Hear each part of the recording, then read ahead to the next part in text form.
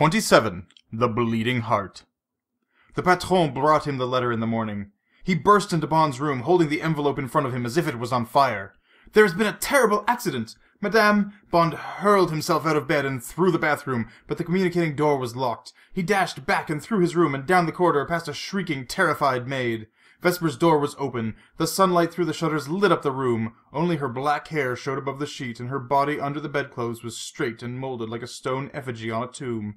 Bond fell on his knees beside her and drew back the sheet. She was asleep. She must be. Her eyes were closed. There was no change in the dear face. She was just as she would look, and she was so still. No movement, no pulse, no breath. That was it. There was no breath. Later, the patron came and touched him on the shoulder. He pointed at the empty glass on the table beside her. There were white dregs in the bottom of it. It stood beside her book and her cigarettes and matches, and the small, pathetic litter of her mirror and lipstick and handkerchief, and on the floor the empty bottle of sleeping pills, the pills Bond had seen in the bathroom that first evening. Bond rose to his feet and shook himself. The patron was holding out the letter towards him. He took it.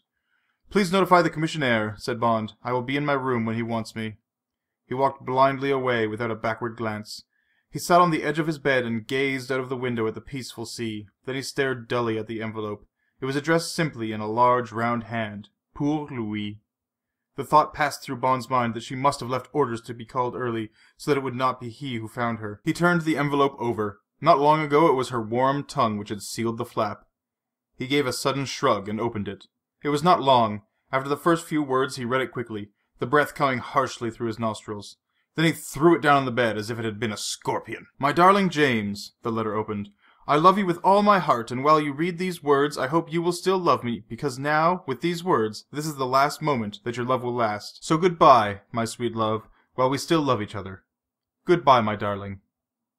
I am an agent of the MWD. Yes, I am a double agent for the Russians. I was taken on a year after the war, and I have worked for them ever since. I was in love with a Pole in the RAF. Until you, I still was. You can find out who he was. He had 2 DSOs, and after the war he was trained by M and dropped back into Poland. They caught him, and by torturing him they found out a lot, and also about me. They came after me and told me he could live if I would work for them. He knew nothing of this, but he was allowed to write me. The letter arrived on the 15th of each month. I found I couldn't stop. I couldn't bear the idea of a 15th coming round without his letter. It would mean that I had killed him. I tried to give them as little as possible. You must believe me about this. Then it came to you. I told them you had been given this job at Royale, what your cover was, and so on. That was why they knew about you before you arrived, and why they had time to put the microphones in. They suspected the chief, but they didn't know what your assignment was, except that it had something to do with him. That was all I told them. Then I was told not to stand behind you in the casino, and to see that neither Matisse nor Leiter did.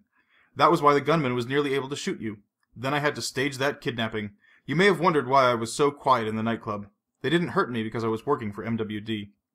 But when I found out what had been done to you, even though it was the chief who did it and he turned out to be a traitor, I decided I couldn't go on. By that time I had begun to fall in love with you. They wanted me to find out things from you while you were recovering, but I refused. I was controlled from Paris. I had to ring up an Invalides number twice a day. They threatened me, and finally they withdrew my control, and I knew my lover in Poland would have to die. But they were afraid I would talk, I suppose, and I got a final warning that Smersh would come for me if I didn't obey them. I took no notice. I was in love with you. Then I saw the man with the black patch and the Splendide, and I found he had been making inquiries about my movements. This was the day before we came down here. I hoped I could shake him off. I decided we would have an affair, and I would escape to South America from Le Havre.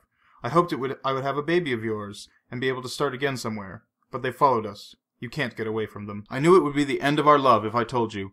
I realized that I could either wait and be killed by Smersh, and perhaps get you killed too, or I could kill myself.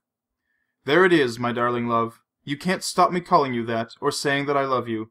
I am taking that with me, and the memories of you. I can't tell you much to help you. The Paris number was Invalides 55200. I never met any of them in London. Everything was done through an accommodation address, a newsagent's at 450 Charing Cross Place. At our first dinner together, you talked about that man in Yugoslavia who was found guilty of treason. He said, I was carried away by the gale of the world. That's my only excuse. That and for the love of the man whose life I tried to save. It's late now and I'm tired, and you're just through 2 doors. But I've got to be brave. You might save my life, but I couldn't bear the look in your dear eyes. My love, V. Bond threw the letter down. Mechanically he brushed his fingers together. Suddenly he banged his temples with his fists and stood up. For a moment he looked out towards the quiet sea, then he cursed aloud, one harsh obscenity. His eyes were wet, and he dried them. He pulled on a shirt and trousers, and with a set, cold face he walked down and shut himself in the telephone booth. While he was getting through to London, he calmly reviewed the facts of Vesper's letter. They all fitted. The little shadows and question marks of the past 4 weeks, which his instincts had noted, but his mind had rejected, all stood out now like signposts. He saw her now only as a spy. Their love and his grief were relegated to the box-room of his mind. Later, perhaps, they would be dragged out, dispassionately examined, and then bitterly thrust back with the other sentimental baggage he would rather forget. Now he could only think of her treachery to the service and to her country, and of the damage it had done. His professional mind was completely absorbed with the consequences, the covers which must have been blown over the years, the codes which the enemy must have broken, the secrets which must have been leaked from the center of the very section devoted to penetrating the Soviet Union. It was ghastly. God knew the mess would be cleaned up. He ground his teeth. Suddenly Mathias's words came back to him. There are plenty of really black targets around. And earlier, what about Smersh? I don't like the idea of these chaps running around France killing anyone they feel has been a traitor to their precious political system. How soon Mathias had been proved right, and how soon his own little sophistries had been exploded in his face. While he, Bond, had been playing Red Indians through the years. Yes, Le Chiffre's description was perfectly accurate. The real enemy had been working quietly, coldly, without heroics, right there at his elbow.